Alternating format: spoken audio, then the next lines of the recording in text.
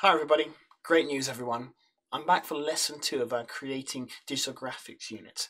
Last time round I talked you through the scenario for this task and asked you to interpret the client brief and choose a target audience. The target audience is your personal choice and it may be very different to the one that I've chosen for my project, and that's okay. I'm not going to go into too much detail about what my audience is for my product because I don't want to lead you down a correct answer. There is no correct answer. As long as the audience that you've chosen meets the brief, your graphic is aimed towards that particular grouping, and in your write-ups for LO3 and 4, you've justified all the different elements you've included that meet that audience. We'll talk more when we get to that stage of creating it about how we can appeal to different audiences.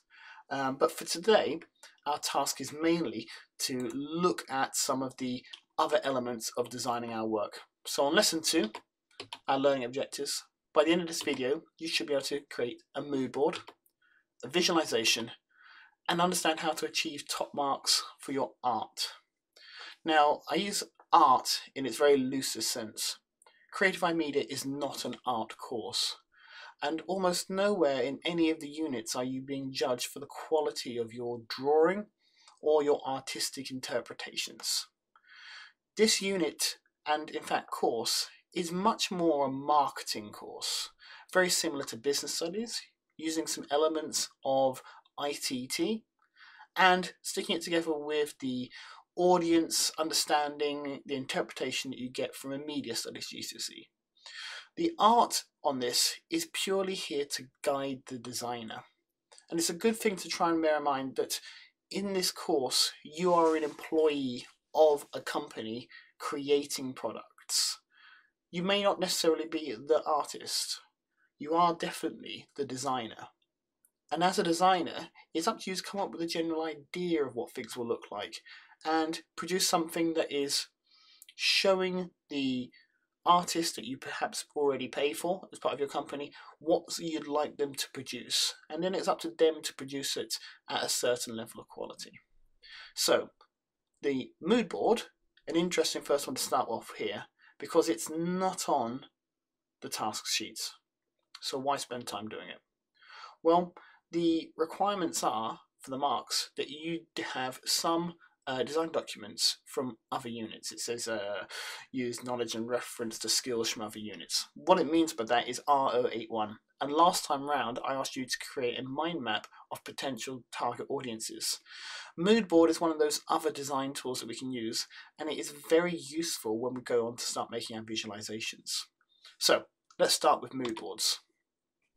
The scenario for this task is to create a cover for a Blu-ray for an England women's football team called Daring to Dream, England's Story at the World Cup. The film is going to be given a U rating. We already know what a DVD Blu-ray style cover looks like. And the important thing to bear in mind on this section here is this Daring to Dream, England's Story at a World Cup. A mood board is a selection of images that you include in a document to show the sorts of things that you think of in your head.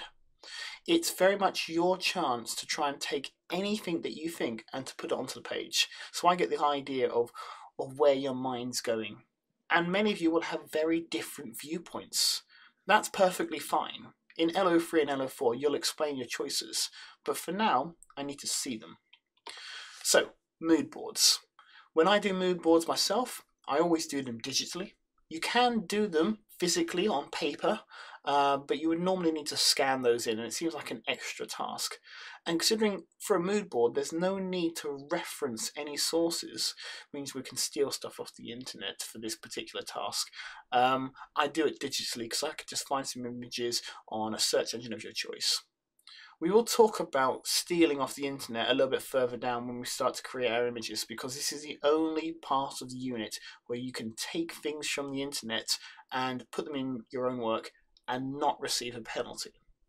So, for a mood board, I quite like things to be organised. Now that's definitely down to my own personal personality more than a way and style of doing it.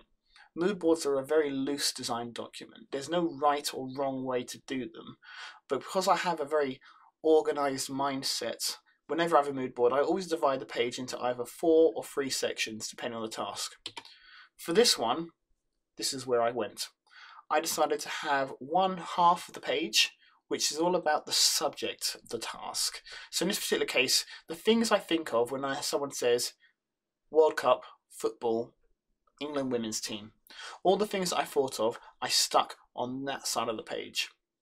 The example section is where I went to try and find examples of pre-existing products. This task, and in fact all of the tasks in Creative iMedia, are based on real life examples. There is a DVD or a Blu-ray of sports montages from various different events. The World Cup has many examples.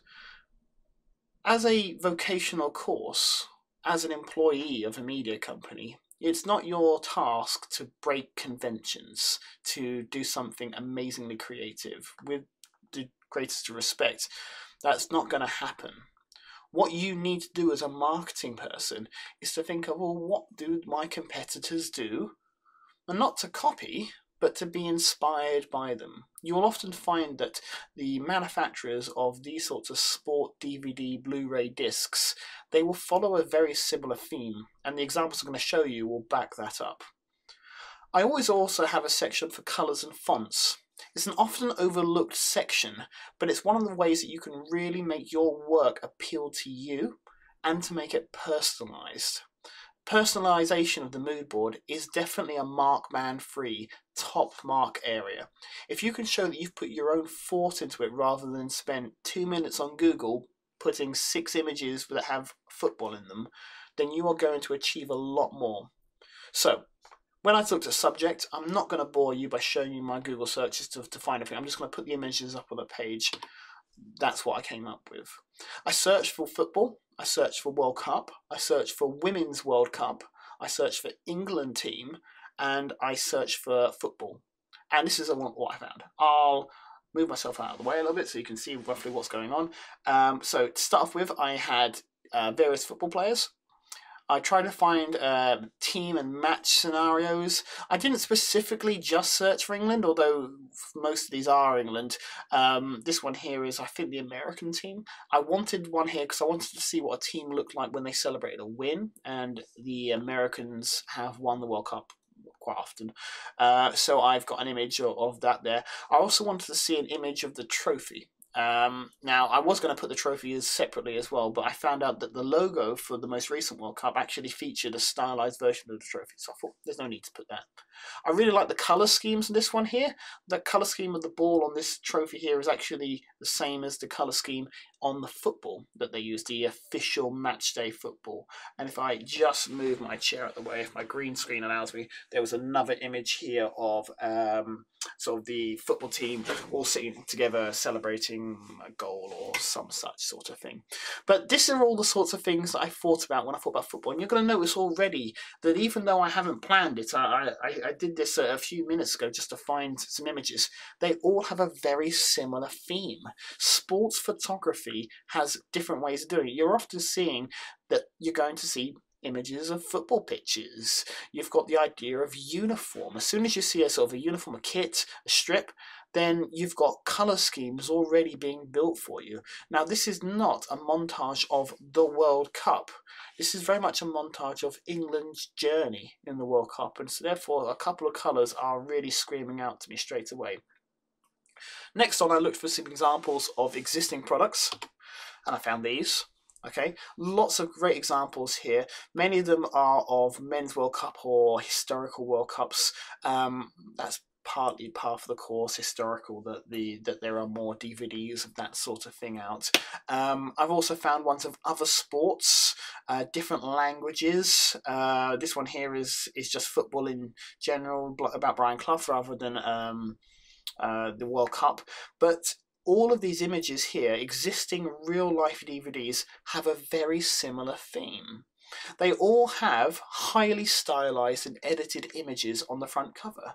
Most of them have what we would call a hero image. A hero image is usually of 1 or 2 people, characters, players in this case, usually performing an action that would be famous. And so take a look here at, I think, Michael Owen, we've got Bobby Charlton, perhaps, I'm not sure, I don't really know football too well. We've got the rugby team, and they're holding up theirs.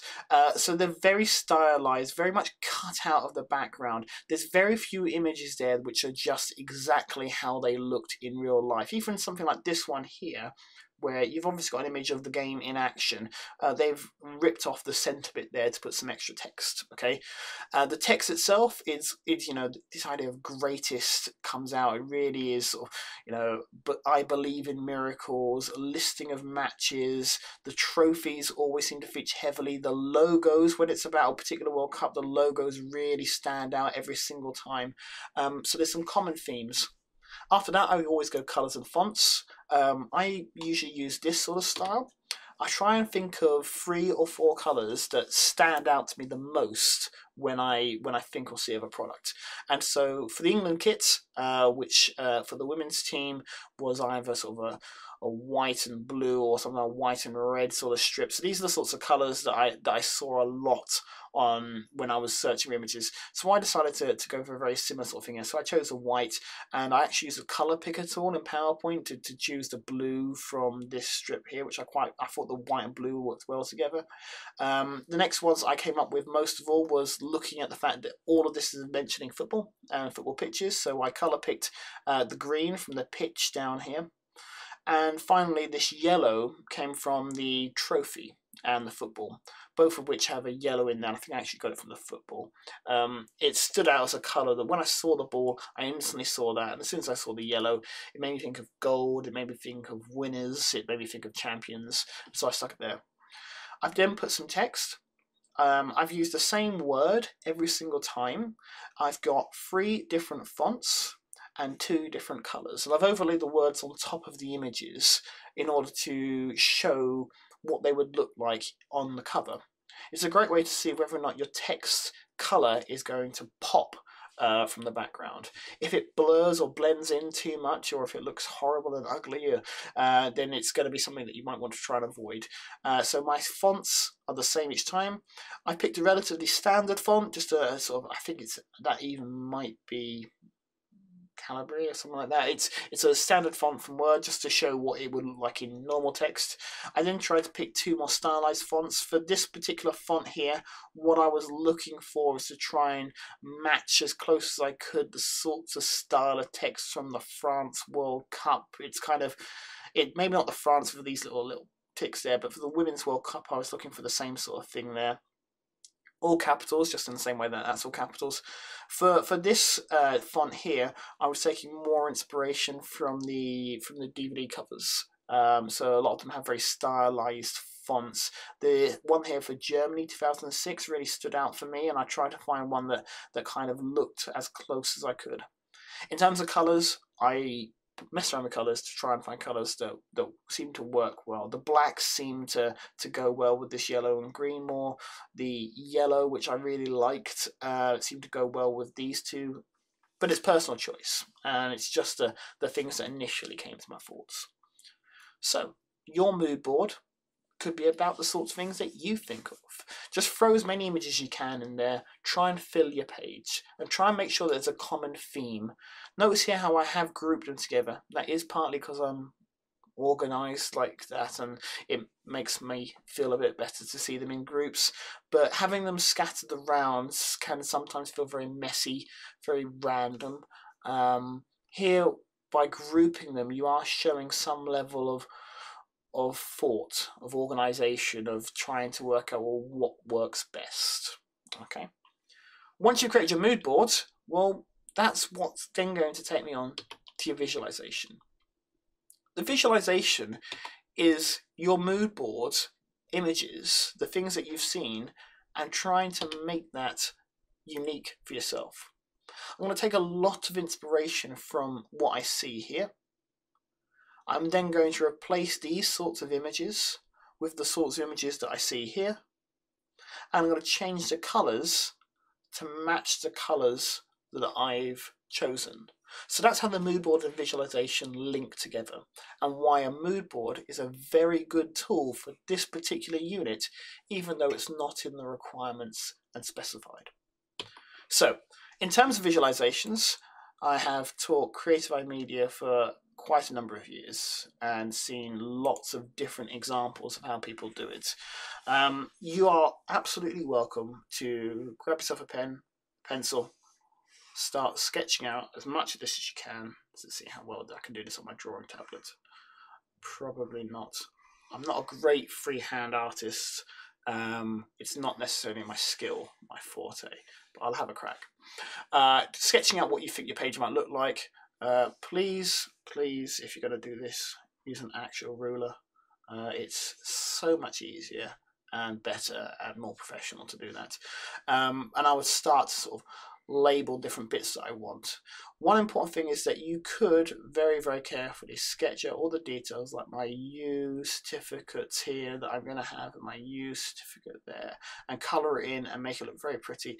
It's worth no extra marks, realistically. Okay, the level of art that you're going to produce on here is just not going to be in any way useful. You might as well try and make it as quick and as messy as you can, and then move on to the next tasks. So it was daring to dream. I can't remember the rest. England's something. Journey to the World Cup. Blah, blah, blah, blah, blah, blah, blah, blah. So this is the start of my my Blu-ray cover. I've got my text. I've got, initially this is going to be a sort of a logo for where the World Cup's going to go. I've got my certificates, legal things, going to need those. Going to need to have my title down here. And in a visualization, you are welcome to just add things like this if you don't want to write them all out. You even don't have to do anything else. You can, for instance, I definitely want to have a hero image. So I want to have a hero here. So a hero, as I said before, is a large image, usually of 1 or 2 characters, sort of the figurehead of your product. So you'll see this a lot in advertising, in marketing. If you see like one person usually standing there with a drink, or if you imagine, just using my example here, a footballer. Think of for the gamers out there. If you're into your FIFA football games, then usually they have like one footballer on the front cover, which may change each year. That's a hero image.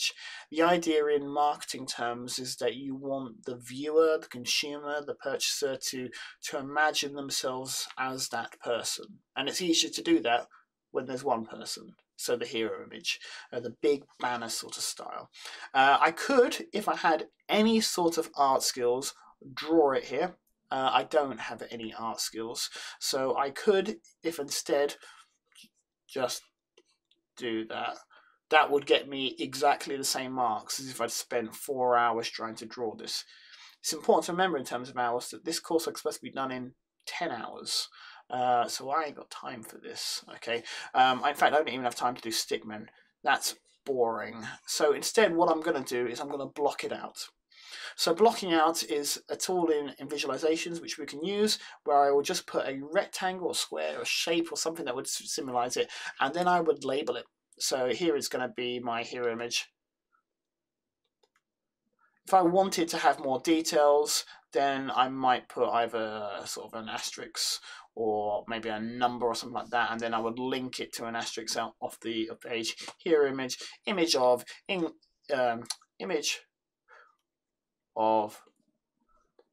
England footballer in game. So I'm just making sure that it's not going to be like they're just their face. It's going to be in the match. That's what I want to see there. And I'll pretty much do the same for the rest of this as well. Say if you are welcome to do this stuff by hand, but realistically, after a while, you may start to get the idea that I'm not a big fan of it. If you've got the skills and you've got the time and the inclination to do it, then do it. But I don't. I would do this. For me, again, appealing to my organised mind, this is a much better way of laying stuff out. I've used PowerPoint to create this, or any drawing tool would work really. I've used rectangles to do it. Notice the complete lack of colouring. I'm not interested in colouring at this particular stage. I've blocked out the various bits that I want to use. I've put things like the titles and hero images and a use certificate, and just behind me there you might just be able to see potentially that there's another use certificate there. Legal blurb, that was just me writing all the stuff that goes on the back of a DVD, Blu-ray, the certificates, the barcodes, that sort of stuff. We're going to talk about that when we get to legislation, but for now that's perfectly fine as it is, and that's okay. As a visualization, that pretty much works. If you gave that to an artist, they could probably make a crack at it. It's probably going to get, I don't know, maybe a high mark band 1, low mark band 2 as is, and it took me about 4 or 5 minutes to create something like that. So let's say I want to get a little bit higher than that. I've got slightly better aspirations for myself. Well, I'm going to do the same thing, except I'm then going to annotate around the edge. And so all that stuff that I mentioned on my previous bit, where I was looking at annotating it with stars and stuff like that, I've put here image of footballer here. Well, actually, I might name them at this point if I want to go for the distinctions. I might start thinking, well, who is the star England player that I want to put on the front here? Black and white football pitch. Well, I don't actually want to get a black and white football pitch as such. Maybe I'm going to cut that out. So actually I'm going to have the footballer in colour, and then the pitch I'm going to in some way put some sort of filter in there. In terms of title, well, I might again annotate that by actually putting the title up here. So again, I don't need to mess up my visualization. What I'm doing is annotating it and achieving all those extra marks that would normally happen. Okay, and let's put a logo there. Logo, so this is the 2019 France World Cup logo. I could even start to label some of the colours and things like this here, and it's going to start looking very mind mappy at this point, because I'm going to start daring to dream. I'm going to go, well, yellow. I'll just go yellow font on front, and perhaps here I might go black on white for the spine text that I've got here. Montage of World Cup scenes, well, I'm going to try and get about 4, maybe 5. I want to find some of the teams celebrating. I'm going to try and find a picture of a goal. Maybe one of someone doing a challenge, tackle. They always look quite spectacular in the photos. So something like that to show some action. Marketing message. I might start thinking about what that marketing message is. Like relive the greatest, because that word greatest was used a lot in my research. Greatest World Cup. And in terms of marketing, you are free to pretty much say whatever you want about this World Cup, as long as it's positive. You can pretty much get one in there. What else am I going to see? I'm going to talk about all the things that are in my DVD. Well, it's a fake DVD. It's not a real one, so we don't know what's in it, but we can hazard a guess. Looking at my research, these sorts of things always include things like goals. The sort of, a lot of them had like behind scenes. So like interviews with players, managers, that sort of thing. They always tended to have as like the story. So from that I meant like group stages through to finals. Completely missed out the quarterfinals, then semi-finals, etc. Do that for real in your own coursework. But I'm starting to think of all the sorts of things that I'm going to have. Where I've got legal blurb, again, I might start to label that and actually think, well, what is all the stuff that goes on it? Well, that's going to involve a little bit of research. And you start to see now how you get a distinction. level 2 distinction. It's taking the exact same thing here, but I'm now making it more detailed. So if I now give this to an artist, before montage of cutscenes, they might have put 8, 12, or 2 different photos in there. I've now made it much clearer for my artists. As a designer, as a marketing person, as that's what this course is, I've now given my artist a much clearer instruction. Okay. For your task this time, I would like you to create a mood board and a visualization. For top marks, I want that visualization to be annotated fully to such a degree that you could give that annotation to an artist and they will be able to produce something similar to what you would want it to look like. For my students, we're going to be submitting this on Share My Homework. For anyone else out there on the internet, then please follow the instructions from your teacher.